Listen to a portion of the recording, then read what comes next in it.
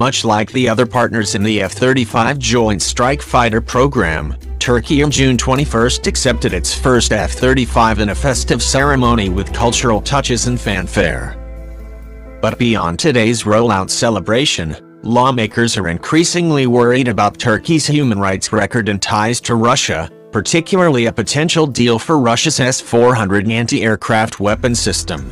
On Monday, the Senate passed a defense policy bill that would block the transfer of future F-35s to Turkey. On Thursday, Senate appropriators added an amendment to the foreign aid bill that would put a stop to future deliveries if Turkey does not cancel the S-400 purchase. And 44 House lawmakers have already signed off on a letter urging Defense Secretary Jim Mattis to do the same. All of the controversy seemed far removed from the ceremony in Fort Worth, attended by Lockheed Martin executives, Turkish defense officials, and representatives from the U.S. Defense Department's F-35 Joint Program Office and Defense Contracts Management Agency. After the country's F-35 was rolled out, Turkish officials took to the stage, where they repeatedly reinforced the idea that it would use its F-35s to promote NATO interests.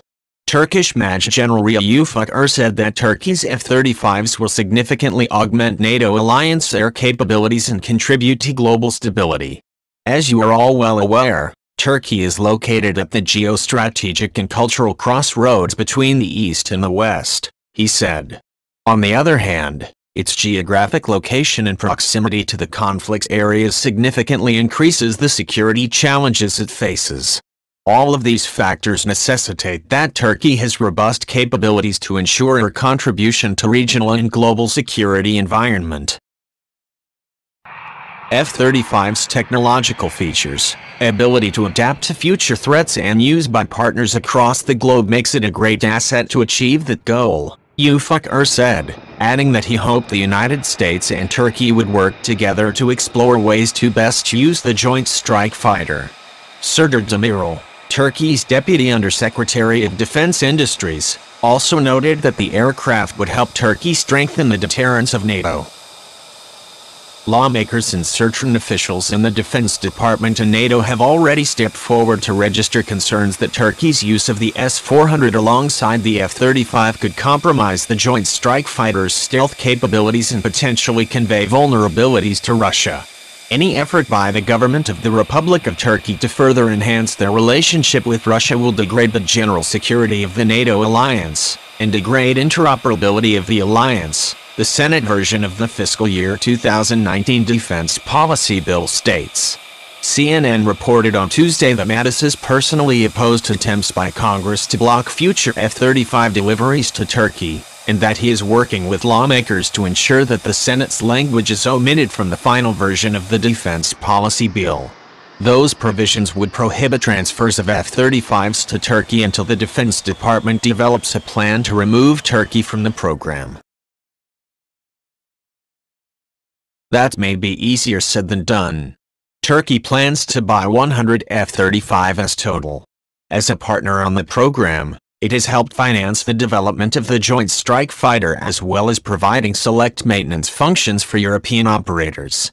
Turkish defense contractors also helped build the F-35, and a video shown at the rollout included executives from companies such as Turkish Aerospace Industries, Kale Group, Alp Aviation and Aosis, the only Turkish company involved in software development.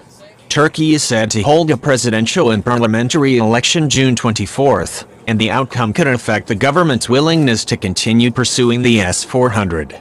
However, today's ceremony could be a boon for Turkish President Recep Tayyip Erdogan, said Akin Erdemir, a former member of the Turkish parliament and senior fellow at the Foundation for Defense of Democracies. The rollout ceremony, which comes right after Monday's Senate vote to block the transfer of F-35 titles, allows Turkey's pro-government media to spin today's development as Erdogan's defeat of U.S. Congress and to boost his image as an indomitable leader, he said. This will be yet another setback for Turkey's democratic opposition already suffering under Erdogan's draconian state of emergency and uneven playing field in the country. After the delivery, Turkey's first F-35 is set to move to Luke Air Force Base, Aras, where the Turkish pilots will be embedded inside a U.S. Air Force training squadron and learn to operate the F-35 alongside American pilots.